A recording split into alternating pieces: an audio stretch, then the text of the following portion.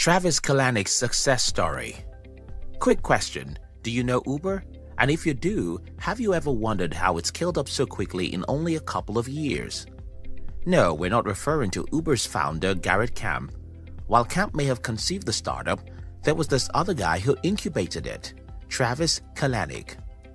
In today's video, we'll take a better look at this internet entrepreneur who took part in founding one of the biggest multinational transportation companies in America and joined the country's richest doing so. We hope this video gives you the courage you need to believe in yourself and pursue your biggest dreams. If you're new here, consider subscribing so that you won't miss other interesting videos like this. On August 6, 1976, Travis Cordell Kalanick was born in Los Angeles, California. He was the son of Donald and Bonnie Kalanick, who raised him for most of his childhood at Northridge, California, along his younger brother Corey Kalanick and half-sister Angie Arm. Kalanick's father worked as a civil engineer while his mother worked as a retail advertiser for the Los Angeles Daily News. Unlike his parents, Kalanick had the fortune of learning how to code with his home computer. This because the popularity of PCs in the 80s made these systems a common sight in the average American household. By the time Kalanick reached the 6th grade of middle school, he had grown accomplished enough in coding. By no means was he a prodigy, but he believed himself good enough to pursue the subject further in the later years. It's supposed it would be a real waste of time if he let all that interest and effort go to waste. As a teen, his mother's occupation as a retail advertiser inspired him to take baby steps into the business world, and he absorbed as much knowledge as he could. However, there was only so much knowledge that Kalanick could muster, where the experience was sorely lacking. He would eventually gain the experience from selling lines for a direct sales company, Alcas, known as Cocteau, door-to-door. It fetched him some money in his spare time. After school, Kalanick was ever the typical American kid with average grades who loved playing sports. But being a child with a small stature, he suffered bullying from the bigger boys, who often picked on him. Kalanick would eventually reach the end of his rope and vow that nobody would ever push him around again. This vow would shape Kalanick's psyche for years to come.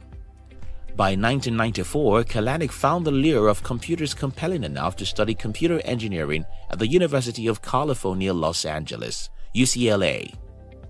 At UCLA, he befriended Michael Todd and Vince Bussum. They soon told Kalanick about their other mate, Don Rodriguez, who had this cool business idea about starting an online peer-to-peer file sharing service. Boy, did it sound tempting. In those days, with an internet connection and P2P software, any computer could share music and movies with many more directly without going through the middleman in the form of a central server. At first, Kalanick doubted his friends' talk.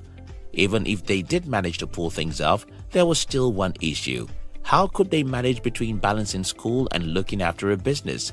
Even if they did drop out, what was the chance this business of theirs would succeed? But Kalanick would later correct himself. After all, if other companies like Amazon and eBay were making it in the dawn of this dot-com era, then why couldn't he or his friends? So Kalanick agreed. And together he and his classmates pooled resources from their pockets and their families. The new company they named Score Incorporated. Soon Kalanick decided to pursue Score Inc. full-time. In 1998, he took his leap of faith and dropped out of UCLA.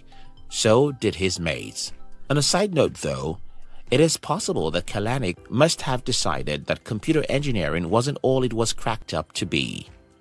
As Kalanick had anticipated, Score Inc. did stand out by being one of those companies that allowed users to use their internet search engine and file sharing services to share movies and music online.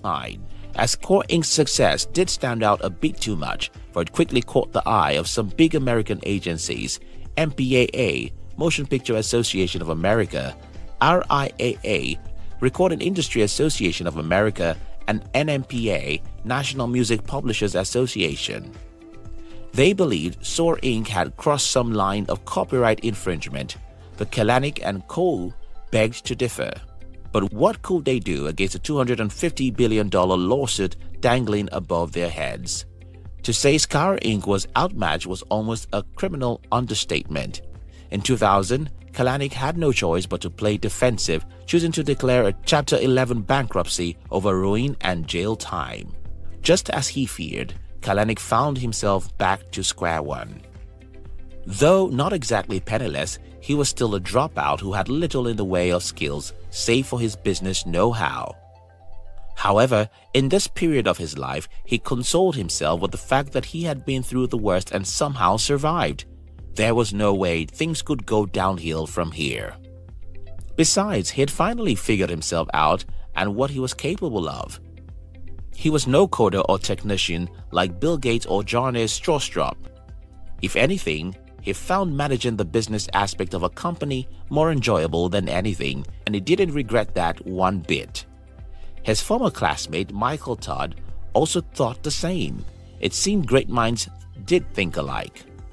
In 2001, with a staff of several former Score employees, Kalanick and Todd started up a networking software company similar to Score called Red Swoosh.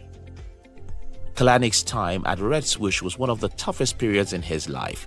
He didn't pay himself a regular salary. Not that he couldn't, but he just simply understood that the value of Red Swoosh was much bigger than padding his pockets. Things got so tight that Kalanick had no choice but to move home to his mother. As understandable as the circumstances may have been, any man Kalanick's age surely must have felt the pang of shame. As if things couldn't get any worse, which it already was, Kalanick's lead investor, Mark Cuban, declared that he could not foresee a possible future with Red Swoosh and demanded his money back. Try as he could, not even Kalanick with all his business smarts could save a sinking ship. So when Akamai Technologies came with a lifeline in the form of a $19 million bid in 2007, Kalanick accepted. Having learned another bitter lesson in entrepreneurship, Kalanick decided to take things from the perspective of an investor. With what cash he had left, he began investing in startups with predicted high returns. In 2008, he met the founder of the web discovery platform, stumbled upon Garret Camp at the Lee Web Conference. Camp conceived this idea about a black car service where you could call a car at the press of a button. Now, Kalanick considered this carefully. Most black car services in America at the time suffered from a fundamental issue where riders had no idea about what kind of car was picking them up, let alone who was driving. But what could one person do when they were in a hurry or needed a lift? Camp's business idea pleased Kalanick. For him, it would be a chance to upset the market, especially those New York cab drivers who lorded the city's streets. Kalanick's bitter experience and dislike of them served all the more motivation to him. In early 2009, Camp founded Uber Cab in San Francisco, and together with Kalanick, who brought his business know-how, they scaled up from Uber Cab to the Uber that most throughout America and the world know today. And the rest is history. Kalanick spent his life overcoming challenges and failures. Where others will throw in the towel, he kept getting up over and over again until the day his golden opportunity arrived. Thank you very much for watching our videos. We'd like to give you another interesting video for you to enjoy next. But before then, our team will be very happy if you can like this video and share it with your friends on social media. If you're new here, don't forget to subscribe so you won't miss other interesting videos like this. Look at your screen now to see 2 other interesting videos we handpicked for you to enjoy next. We love you.